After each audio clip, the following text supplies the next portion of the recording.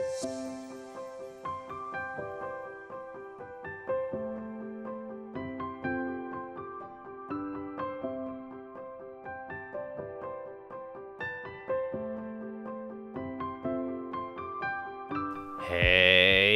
guys, how's it going? I hope all of you are doing great today. Check it out guys, today we are back in the ocean and we are at our little guardian farm that we built in the previous episode.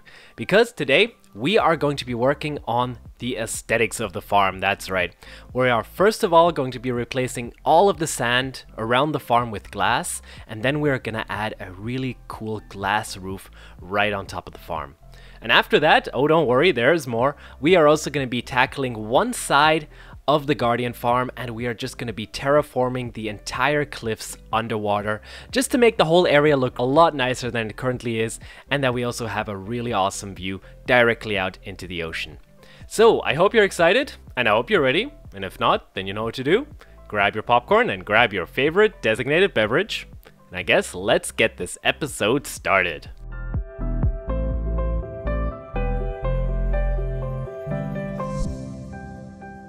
Alright guys, we are back again at the Guardian farm. And by popular request, we are going to be finishing this thing off first of all before we move on to further projects.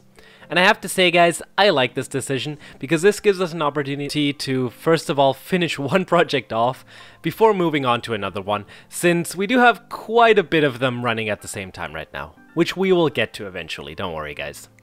But first, let's focus on the Guardian farm. So in today's episode, we are going to be focusing on the aesthetics of the farm. The whole episode is split into two parts. The first part consists of us removing the sand walls around the perimeter and replacing them with glass so that you have a nice view out into the open ocean. And once that's complete, we'll also be adding a glass ceiling to the farm and then submerging the whole thing under the sea. And yeah, that's part one guys. After that's done, we'll be focusing on some terraforming under the ocean. And also adding a much better gradual slope to the edges of the farm so that, yeah, it just blends in much better into the environment, so that 1.13 rolls around, we can really work on the outside of the farm and just create a really lush ocean all around the cube that we're going to be creating right now. So I hope you're excited for that. Anyways guys, I'm really sorry, I would have loved to do a longer commentary in this episode, but it's somewhere around 35 or 36 degrees in my room right now, and I've been trying to get out a proper sentence for the past 15 or 20 minutes now, but nothing's working.